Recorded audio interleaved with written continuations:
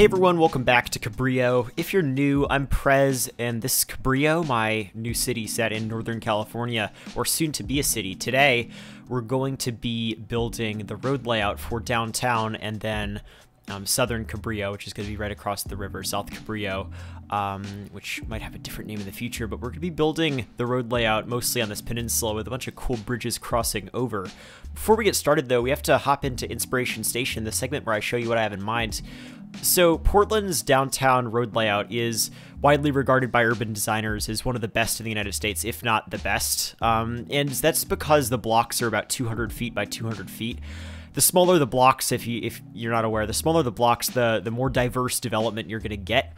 Because there are going to be more buildings. Portland also has a pretty extensive public transit system in downtown. This is kind of an overview of the max light rail lines, streetcar lines, and some bus lines in downtown. So we're also going to be planning those out in advance so that it makes sense once we place those down later. But the combination of these really small blocks, both in downtown and then across the river in East Portland, just makes for a really diverse looking downtown.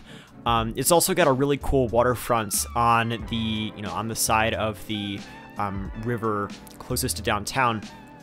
There's a freeway on the other side connected to the downtown with bridges. We're not going to be building a freeway. We're actually going to be building a separate waterfront on the other side, but we're going to have a poll later in the episode that you should definitely stick around for. We're going to start our series of polls that we're going to be doing in the series here in this episode. So anyway, getting started here, we are I'm evening the river out because the river was a little too wide when I started off. I think I overestimated how wide I wanted it to be. So I evened it out a little bit. I evened out the location of the peninsula so it was a little less pointy. And this is actually, it took me many iterations and many days to build this. I thought this was going to be a very easy task. Not really easy, just simple, and it wasn't. It took me a long time to plan this road layout in a way that I was satisfied with. I kept building it and it would be slightly off. But yeah, what we ended up with were blocks that were 210 feet by 210 feet, 8 units by 8 units in between the roads. And that was exactly what I was aiming for. I actually had to recalculate that just now because I had calculated the 10 unit by 10 unit number. But really the amount of space inside of the blocks is 8 by 8. So I'm assuming that's the way blocks are measured, and regardless, it's close enough. So we have approximately 200 by 200 foot blocks, which is excellent. That's exactly what I was going for. I know this might sound really nerdy and pointless, but it really matters. A really important concept in urban design is that block size matters, and smaller blocks are going to give you a more interesting city, just on average, because they allow more opportunities for smaller buildings that don't take up an entire block and make a sort of gargantuan wall that it's almost like a barrier in the city. So having tons of different storefront openings, etc., which is enabled by smaller blocks, allows for more diversity. I know it sounds like a really nerdy point. It kind of is, but it does matter, and this is one of the main things I wanted to include here. I think Columbia City's blocks were about this size too, but I don't think I actually went for square blocks there. They were definitely larger than the ones here in Cabrillo, and they were definitely rectangular from what I remember. Maybe some of them were square, but Cabrillo here is going to have what I see as kind of ideal blocks in game. And they are, they're going to shift from one orientation to another on this kind of central avenue here that kind of splits into two. I'll kind of explain this road layout a little bit more. You'll also notice that I'm placing one-way roads, which I actually go back and mostly change. We're not going to have many one-way roads in downtown. I initially placed them because there are a lot of one-way roads in Portland, but then I realized I kind of want to have a little autonomy here and build my own city, and I don't want one-way roads everywhere in downtown. That's because one-way roads in downtown can lead to cars going a lot faster. I mean, maybe you might not notice this in game just because of, the simulation speed limits, but cars will go a lot faster when they feel like they have more room, and just due to the perception of drivers. And that's a lot of downtowns in the United States. Although I haven't studied this enough, but I know there's been at least a little bit of a shift away. A lot of downtowns, even like downtown Sacramento, which has kind of a similar layout to Portland in that the blocks are pretty small and everything's really diverse in downtown and midtown. Everything is one way, and it feels like you're in the suburbs sometimes because the avenues are so wide and the roads are one way, and driving there, you could feel safe going 40 miles an hour, which just is not good. So preventing that by not placing one-ways down, or at least throughout most of the city, is going to be pretty important here. So I do replace those two-way roads with one-ways. But yeah, if you're interested in learning more about why one-way roads in downtowns might not be so good, and why you got to make sure that cars are going slower in downtown, even if it seems counterintuitive, I'll link 2 videos in the description. One's going to be from City Beautiful, one's going to be from Big Mood Energy, both talking about this, this concept called, well, it's a term called level of service, kind of a nerdy way of saying traffic flow. And we've tried to maximize that in American downtowns, and one-way roads can maximize level of service, at least relative to two-way roads, but it's not so good when the vehicles are going really, really quickly. Beyond just the confusion that one-way roads cause some people, there are safety concerns as well. I have been talking about a very, very nerdy part of what I'm doing for a long time. Apologies there, but I think it is really important. And I'm trying to have pretty decent, the city's not going to be perfect. Like, the concept here is not to build a perfect city. I don't think that exists. I think cities exist in a historical context, but I'm trying to build a city that, has a really long history of freeway revolts, activism against bad planning, and just decent urban design, like Portland's generally. Portland's not perfect either, but that's what I want to build here, and I think preventing downtown from turning into a speedway is a good way to do that. So I'm gonna implement things that I see as good design concepts here in the city, and maybe we'll change them in the future, but that's why I'm gonna probably only have a couple one-way roads in downtown, if you're wondering, if I haven't explained that enough over the past 3 minutes. Quickly, before I try to catch up on what's going on in game, if you want to leave a like, that'd be awesome, or a comment or anything like that to show support if you're enjoying the video. I'd really appreciate it. But anyway, so we just built a really cool bridge. It's in the network collection in the description of the video. It's such a cool bridge. It's inspired by one in Portland and one in Sacramento, where the road goes on top and the rails in the bottom. And specifically Sacramento's, you get right to Union Station right when you cross the bridge, and I think it's really cool. I really love going over it and arriving in downtown Sacramento right at Union Station immediately. So that's kind of the idea there. But right here, I'm kind of planning the road or the transit layout and the bridge layout for the city. Mostly just the transit layout. You'll see the bridge layout a little bit later, but I wanted to plan this out because I was a little confused about what I should be doing here. You'll see I'm using, this is Snip and Sketch. It's just a default Microsoft program. You do the Windows key Shift S to take a screenshot of your screen, and then you can open a window. It's almost like markup on Mac and iPhone, but it works really well for just basic stuff like this. And I just wanted to have a couple different colored transit lines here, and just try to figure out what they might. These are all light rail lines, by the way. These are all light rails. We're not going to have a separate streetcar system in the city. It's all going to be one light rail system. Maybe we'll have some sort of downtown streetcar loop using the same vehicles, but maybe smaller, fewer cars than the light rail system. We'll see. I'm not exactly sure how that's going to work, but this is kind of what I'm envisioning. The white is heavy rail, existing freight rail connections, and the Amtrak California trains are going to travel on these existing freight rail lines. And we'll plan that out in the future a little bit more, but I'm placing down all the bridges and all the infrastructure for the light rail system, which is going to be pretty extensive like Portland's. So I wanted to plan that out in advance. So let me know what you think of that layout. Probably not going to change it because I think it looks like a pretty good approximation of Portland's, where it ends up looping around in downtown pretty well.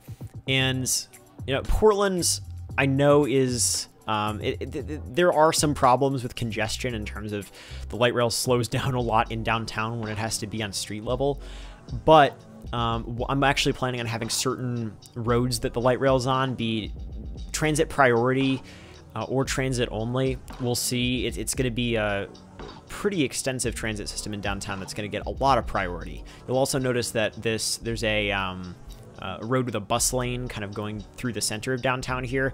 That's going to be a big focal point. And right next to it is a light rail line that is, where the road is exclusively light rail. There's no other vehicles were allowed on it. So it's going to be a very transit-oriented downtown. I know people have wanted this. I haven't placed bike lanes down yet, but I will. There's going to be a pretty extensive, I keep saying pretty extensive, but like really, I'm trying to include a lot of good transit here, a lot of bike lanes. I would have included a metro system or some sort of electrified commuter rail like Caltrain is going to be soon. But I wanted to be realistic with the scale of the city, and I figured it would be more, make more sense to use the Amtrak California trains on like Capitol Corridor, and we're actually gonna plan out a fictional version of what those the Amtrak lines look like, in our world where Cabrillo exists in the future when we plan the transit out. But I figured that would be better as a longer distance commuter rail, because there aren't going to be too many other main population centers not connected by light rail here, mostly smaller rural villages in the hills that might need a train stop, but that would be better served by an Amtrak line. It's like a more rapid Amtrak line, like Capitol Corridor, which, if you're not aware, is the line that runs from San Jose to Sacramento. I think I mentioned it earlier in the episode and forgot to explain it, so apologies about that. Anyway, crossing over the river here, we've placed all the bridges down, and one of the bridges is actually light rail exclusive, light rail and pedestrian, which is cool because I know there's one in Portland that is like that. And I wanted to make sure that we had there might actually be two in Portland, I'm not sure, but I wanted to make sure we had a transit exclusive crossing. There will also be there's one bridge I didn't actually place that's going to be on the way far ends, towards the east end of the downtown. If you kind of know what the orientation of this looks like. But yeah, I mean, right now we're kind of working on the road layout for the area across from downtown, which, I mean, in Portland would be East Portland's. Not sure if there's a more accurate local name for it, but it's the area across from downtown Portland's. This is, I guess, if you want to have an analog to that, it would be South Cabrillo, but we might have a more, developed name for this in the future. If you want to suggest a name for this district down here, that is to the south of downtown across the river, let me know. Otherwise, we'll default to South Cabrillo, but I think we could come up with something more interesting. But yeah, anyway, right now I am trying to integrate the rail line in with the road layout, and I had to modify the road layout a little bit. You saw some of the blocks are a little bit larger just because having a rail crossing at every single block is a little much. But yeah, consider all of this tentative. I'm planning on having rail yards along the eastern part of this southern shore, and also further west than where we're building right now, there will also be rail yards. There's going to be a lot of industry here. A lot of it, there's going to be some sort of a river port, probably before where the bridges are, just because of the way the game mechanics work. I can't really have, the bridges open up like they should. Also, definitely ignore the rail connection and the way it's, connected to the outside connection of the rail, and also the highway. We're gonna kind of modify that as we go to make it more realistic, depending on how we expand the road layout. And also, this freeway interchange we're building right now, consider it possibly temporary, possibly not, depending on if you like the concept of how this is implemented. But the alternative, we're going to have a poll in a moment on what to do, but I'm considering building a freeway along the waterfront that is being dismantled right now, that used to be along the waterfronts, but cut the city off, cut southern Cabrillo off from its side of the waterfront.